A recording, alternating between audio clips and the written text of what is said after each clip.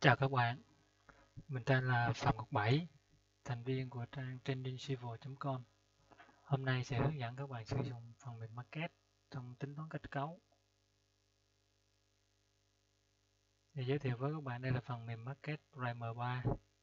Sau khi chúng ta khởi động phần mềm lên, chúng ta sẽ có cái giao diện như thế này. Để đầu tiên chúng ta sẽ định khổ giấy. Chúng ta vào Document, chúng ta chọn khổ giấy A4. Đó. Sau đó chúng ta sẽ chọn cái kiểu nhìn no round. Bây giờ chúng ta sẽ làm quen với cái bài đầu tiên. Đây là bài cách mình gán biến. Ở trong Mathcad thì gán biến nó như thế nào? Thì để gán biến ở trong Mathcad chúng ta làm như sau. Giả sử chúng ta có biến A, chúng ta gõ chữ A trên bàn phím và gán cho nó bằng ví dụ như là 2 mét. Thì chúng ta sẽ bấm số 2 xong bấm M. Biến B, B là chiều rộng, ví dụ như là 5 mét. Chúng ta sẽ có ví dụ như là diện tích là A lớn hoặc là F thì nó sẽ bằng A nhân B. Đó. Thì để bấm cái phím gán này mình bấm Shift 2 chấm ở trên bàn phím. Rồi muốn F bằng thì mình bấm F bấm dấu bằng thì sẽ là 10 mét vuông. Như vậy là chúng ta đã biết được cách gán biến đơn giản. Bây giờ chúng ta thay đổi giá trị. Ví dụ B chúng ta thay đổi bằng 3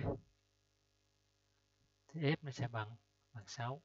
Ví dụ như chúng ta có mô men quán tính, đó, ký hiệu là Y, Shift 2 chấm là gán biến thì mô men, giả sử đây là một hình chữ nhật thì nó sẽ bằng B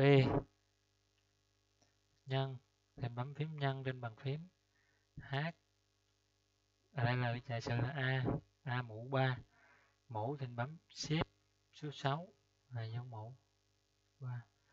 Sau đó chúng ta gõ phím Tab ở trên bàn phím, bấm phím chia ở trên bàn phím. Đó, chúng ta sẽ có cái phần chia cho 12. Và mình sẽ có Y, mô men quán tính là bằng, chương trình sẽ tự động tính là mét 4.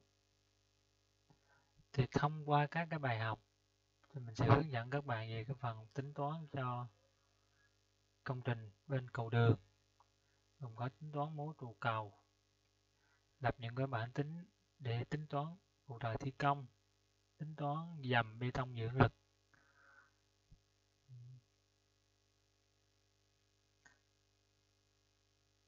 Để các bạn ủng hộ bằng cách nhấn subscribe kênh KD ở trên trang web, trên trang YouTube ở đây, để các bạn nhận được video mới nhất. Các bạn sẽ subscribe cái kênh ở đây. Mình hiện nay cái kênh của mình thì sẽ có là ví dụ như về phần mềm Mathcad, phần mềm Revit và hướng dẫn cả đồ án tốt nghiệp. Đó. Cảm ơn các bạn đã theo dõi video.